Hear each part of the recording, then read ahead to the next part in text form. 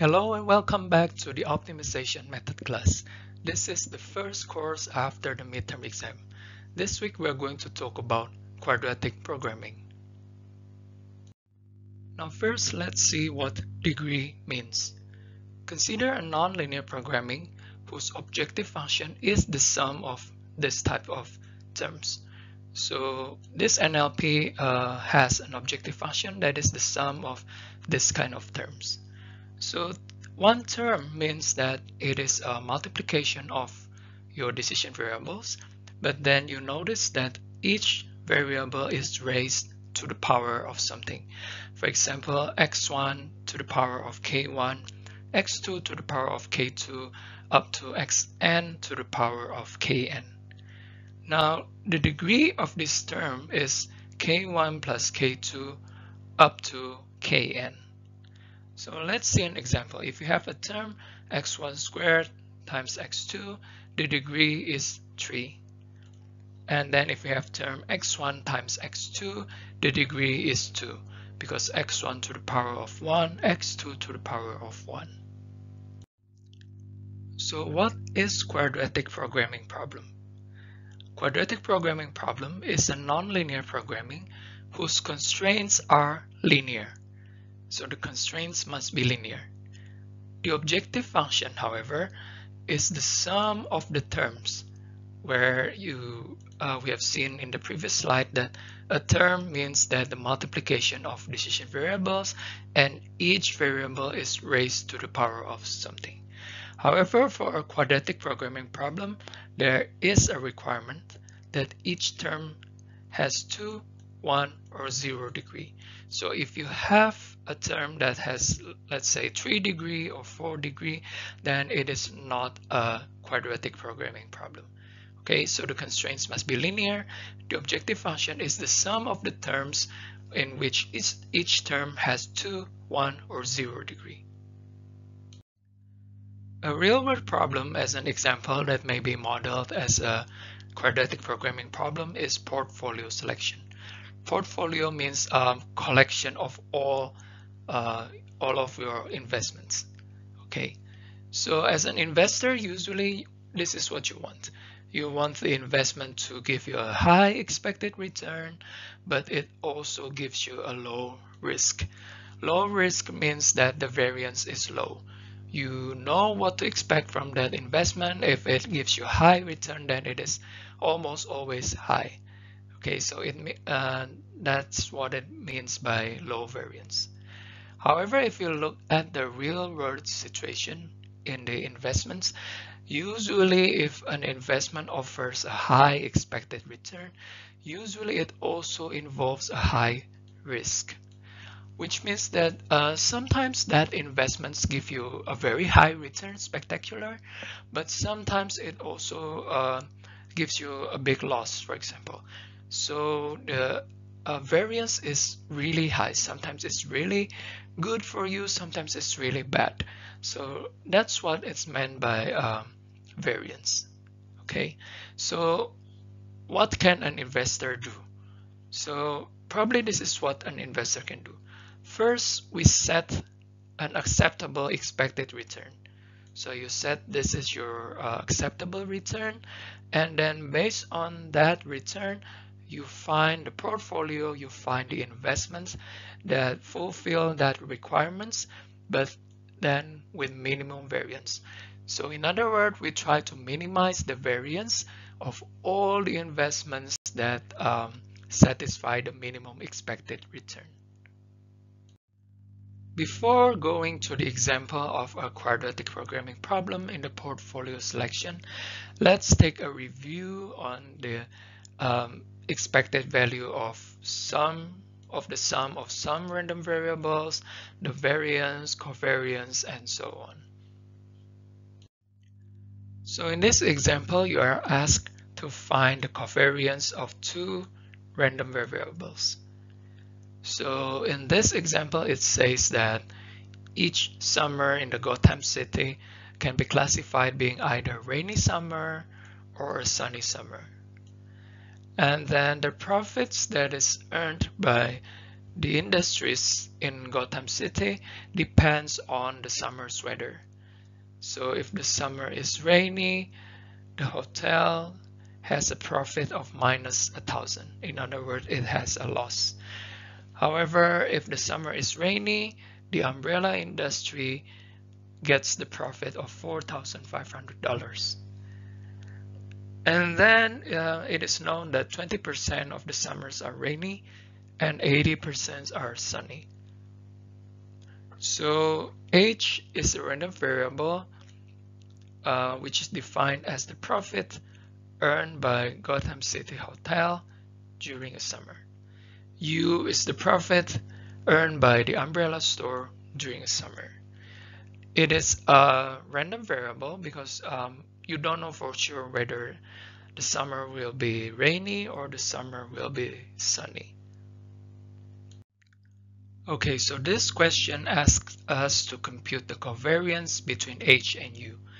H is the profit of the hotel, U is the profit of the umbrella store. Okay, so based on the formula, we see that first we need to obtain expected H and then expected U. So let's ignore that part and then just compute the expected profit for the hotel, expected profit for the umbrella store. So for the hotel, the profit can be minus 1,000, can be plus 2,000. Okay, and it depends whether the weather is rainy or sunny. The probability of rainy is 0.2, probability of sunny is 0.8.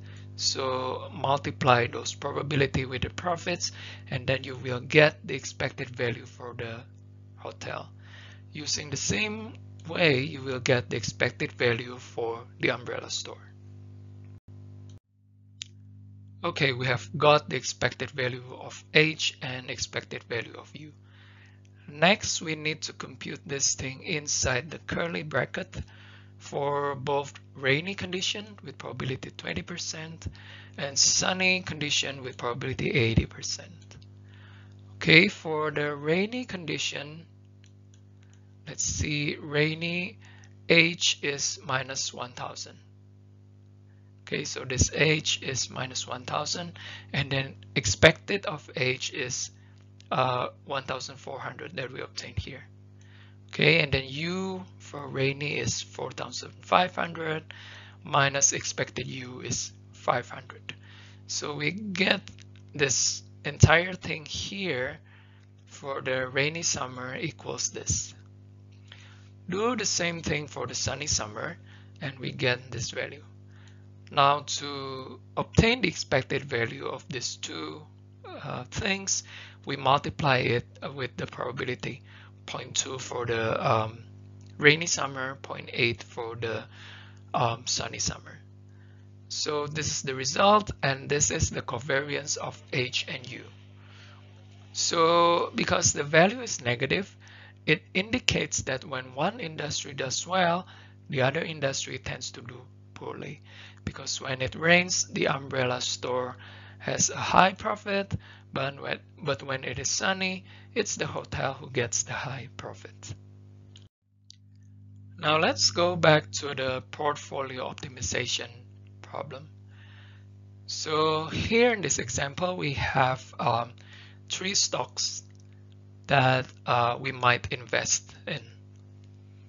And then the return of an investment is a random variable denoted by SI. So the return of stock I is a random variable. So for example, if we know SI equals 0.12, it means that if you invest $1 today, at the beginning of next year, it will be 1.12. So 12% return in a year.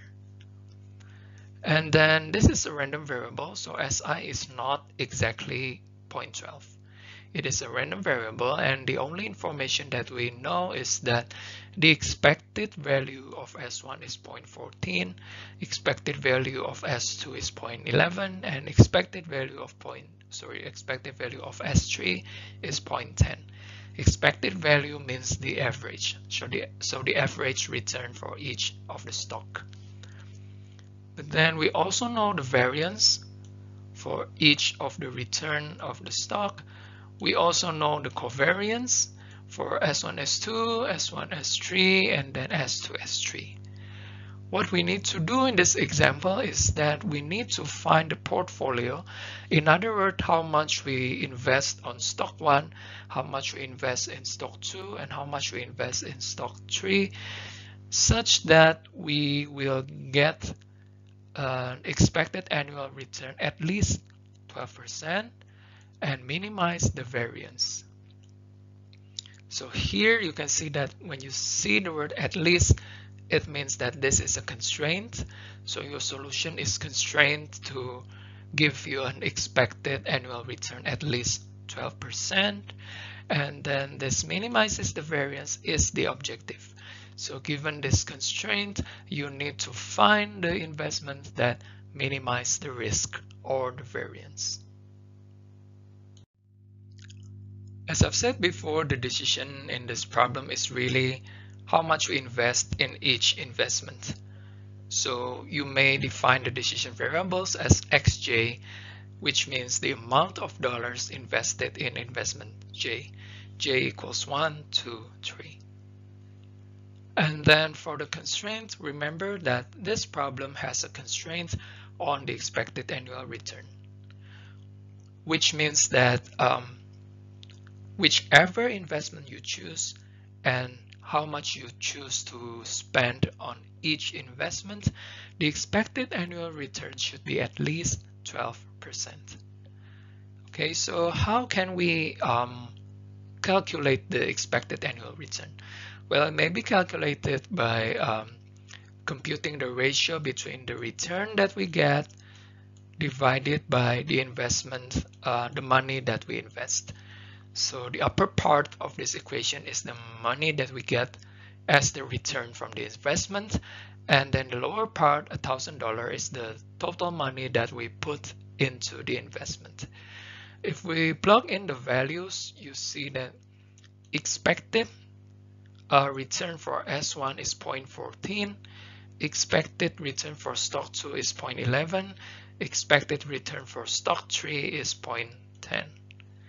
Now, how much money will we get from the return of the stocks?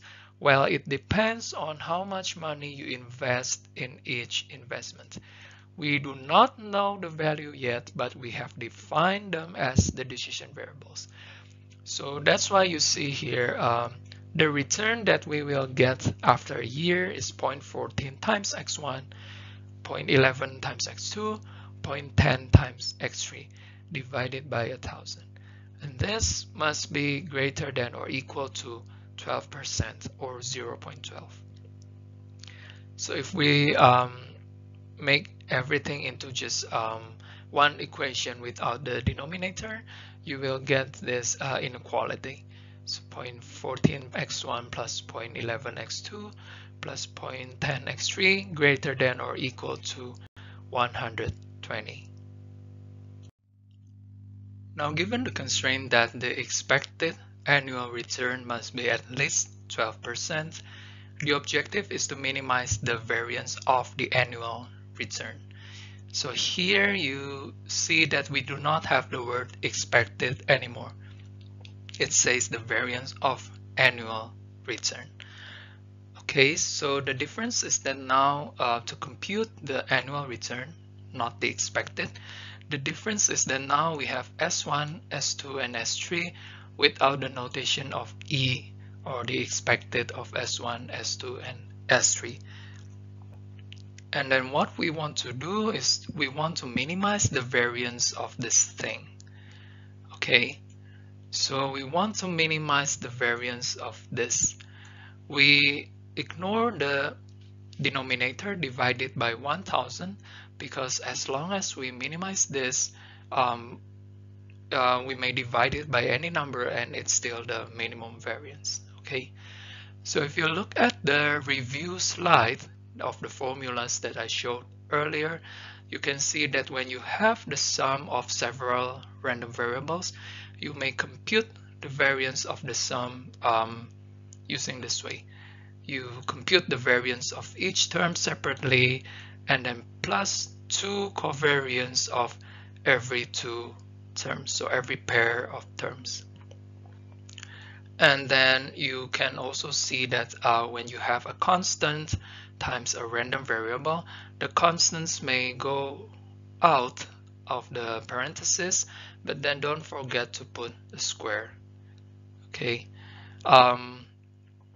so same thing for the covariance. You can also take, let's say this one, you may take out x1, x3 and make it a multiplication. And then all these values of the covariance, variance, and everything has been provided in the problem. So finally, we may have this equation as our objective function. So here's the complete quadratic programming problem for the portfolio optimization. And then you can see that each term here only has 2 degrees. Okay, all terms here has 2 degrees. So this is a quadratic programming problem because the objective function is the sum of the terms, and then each term has at most 2 degrees. And then you can see that both constraints are also linear. So this is a quadratic programming problem. So that's the end of this video. In the next one, I'm going to talk about solving this quadratic programming problem. And then it requires some knowledge of the simplex algorithm and also two-phase simplex. So for those of you who need to refresh your memory about simplex and two-phase simplex, I have a video about those topics, and I will show the suggestions at the end of this video. So thank you and see you on the next one.